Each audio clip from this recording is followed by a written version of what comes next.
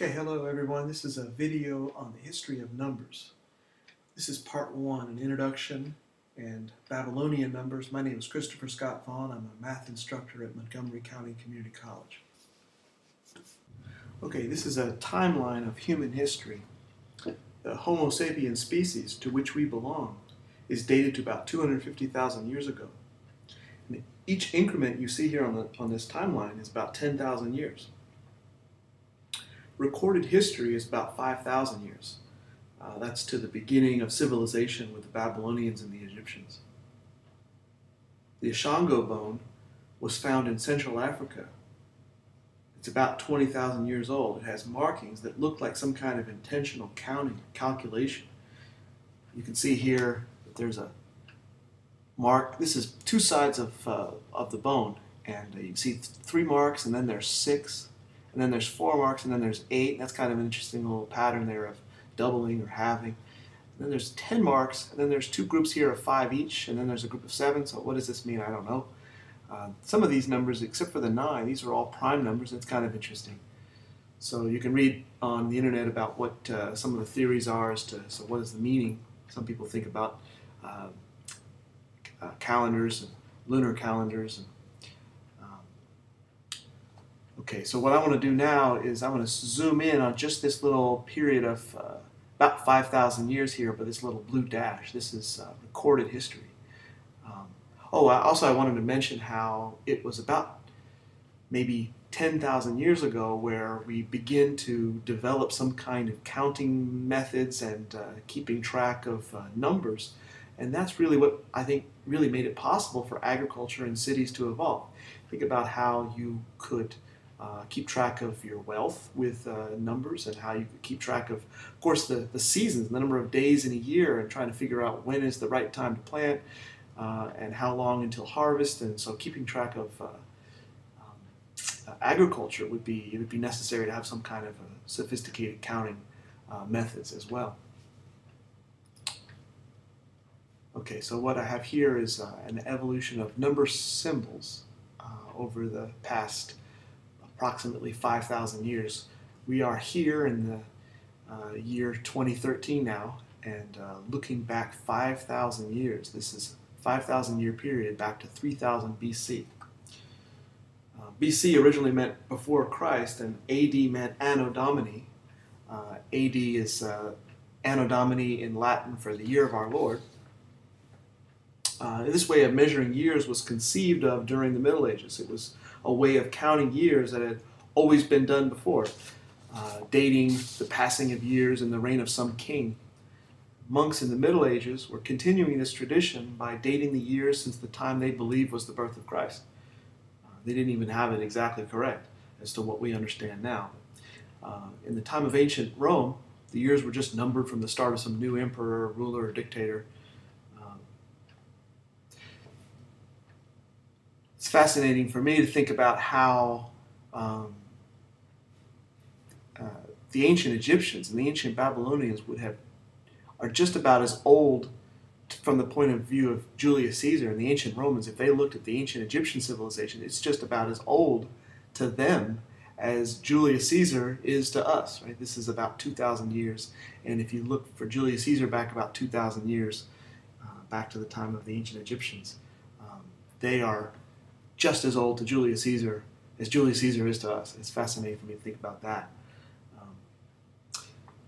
We're going to learn about the ancient Babylonian numbers, the ancient Egyptian numbers, ancient Greek numbers, Roman numerals, Mayan numbers, the Hindu Arabic numbers, of course, which are the numbers that we now use. All of the numbers that you see here are the Hindu Arabic numbers. They're originated in India and were transmitted from India into Africa by Muslim scholars, and then they were moved from North Africa up into Europe. One of the examples of how that was transmitted was this mathematician named Fibonacci around the year 1200 in the Middle Ages. Fibonacci sees these numbers in North Africa and he brings them to Italy, and I think it's really fascinating to think about how those numbers then made it possible for Europe to wake up from the Dark Ages and begin to develop business and develop science.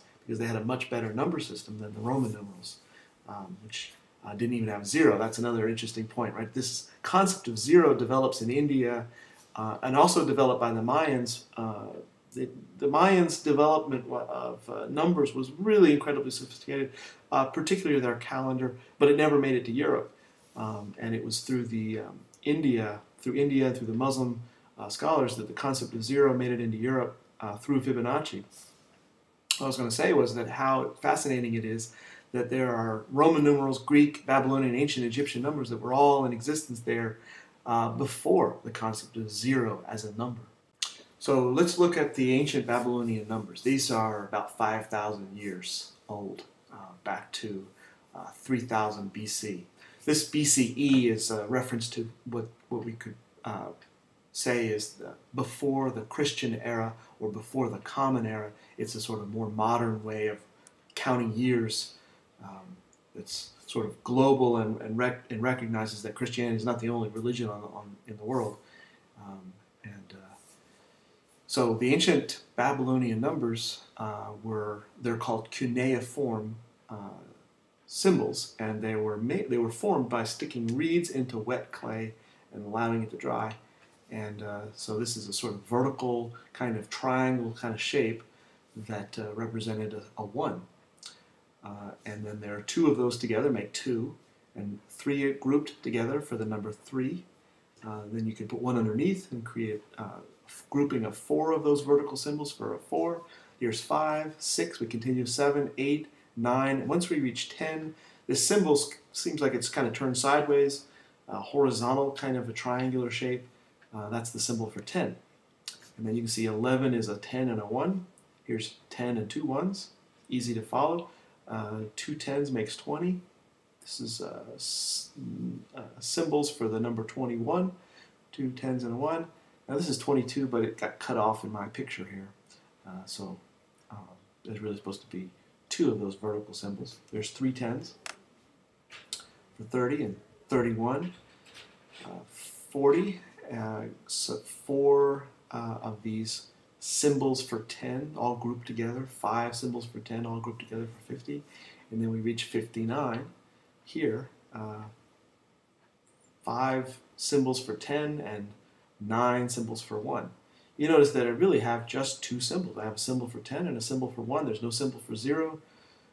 And this is how we count up to 59 in the ancient Babylonian number system. What happens after that is kind of neat. So let me move on here.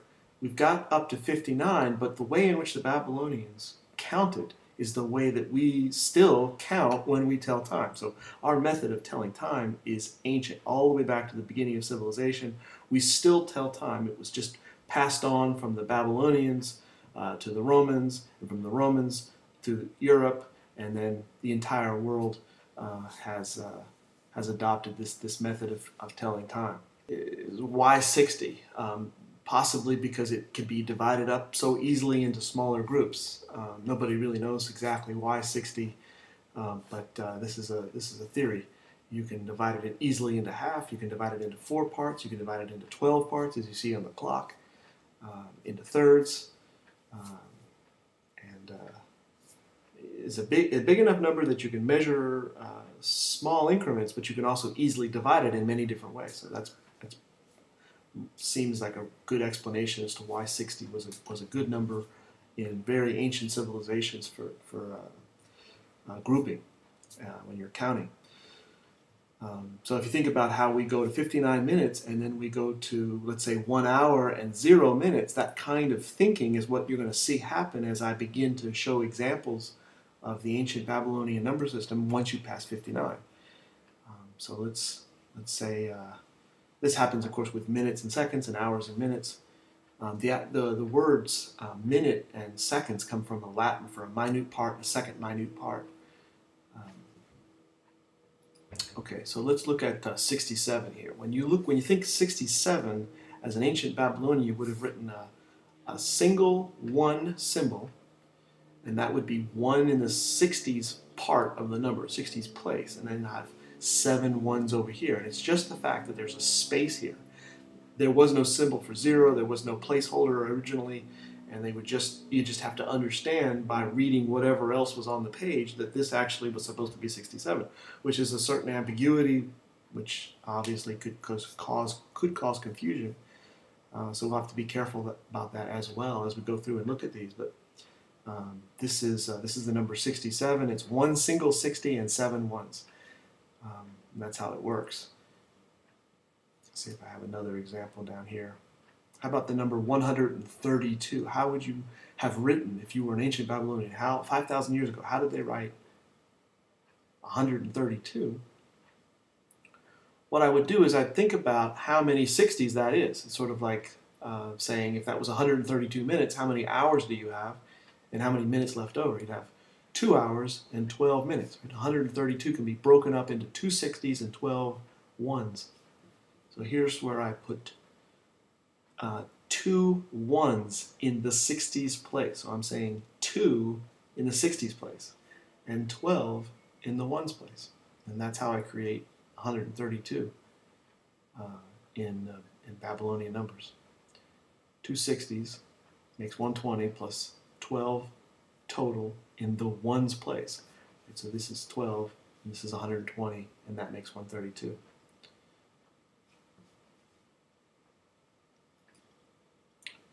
Here's another example. How about 253? So you could think, 253, now how many 60s do I have here? And the answer is there are 4 60s. It'd be like thinking, how many hours do you have and how many minutes left over? If you take 253 divided by 60 equals 4 times with 13 left over. So I need 4 in the 60 place and 13 in the ones place. And that makes this 253. 4 times 60 is 240 plus 13 is 253. So we have a ones place, we have a 60s place. Now if you go high enough in your number, you'll have to go past 60 in the 60s place. And so what they would do is they just move over to a 60 squared place, which would be 3,600. A 3,600 place, a 60 place, and a ones place. I'm not going to go that big in my examples here. I think I got the point across, and that's all I needed to do about how this works. I'll leave it numbers less than 3,600 for the questions that we deal with. Let's see, I think I have another example. 672. How do you get 672 into ancient Babylonian? Well, I'm going to look at how many 60s I have and how many left over. So you could take 672 divided by 60 goes 11 times. 11 times 60, as you can see here, 11 times 60 is 660. So I need to write 11 in the 60s place and the remainder, which is 12, in the ones place. So I have 11 60s and 12 ones. It's really neat to think about, right? How the ancient Babylonians did not think of this number in anything like the way that we do today. When they 672, they don't think 600s, 7 10s, and 2 1s, which is our modern Hindu-Arabic numbers, which are base 10. They had a base 60 number system, and it was positional, right? This position is ones, this position is 60s, but it's a very different positional system, and it required this space. Now, eventually, they started taking one of these symbols and turning it slanted. When they put it slanted, it was understood to be a placeholder, and that helps take away some of the ambiguity. You'd realize that you had 2 groupings if you had that little slanted. I'm not using it because that wasn't originally there, and so that's the kind. This is the way it was originally. The earlier Babylonian numbers were written. So the Babylonians would have thought, how many 60s do you have and how many ones do you have? It's just sort of familiar in the way that we think in terms of how many hours and how many minutes, or how many minutes and how many seconds. So this number is 11 in the 60s place and 12 in the ones place. And so it represents 11 times 60 and 12 times 1. So it's 660 plus 12 is 672. Okay, I think I got one more example here. Okay, write the modern Hindu-Arabic number symbols for this number. Assume this represents one single number, right? So it looks like two grouping. I mean, it looks like two numbers, but if we take this to be one single number with two groupings, we understand that this is a positional number system. So what would this be in our modern way of writing? What number is this? Okay, how about pause the video, see if you can figure it out, and then check it.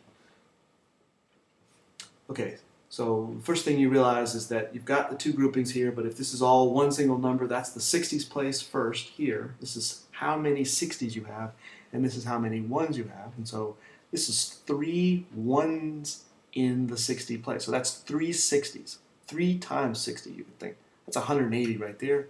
That's 22 in the 1. So this is 180 plus 22 is 202. 3 60s, 22 in the 1s makes 180 plus 22. Answer is 202.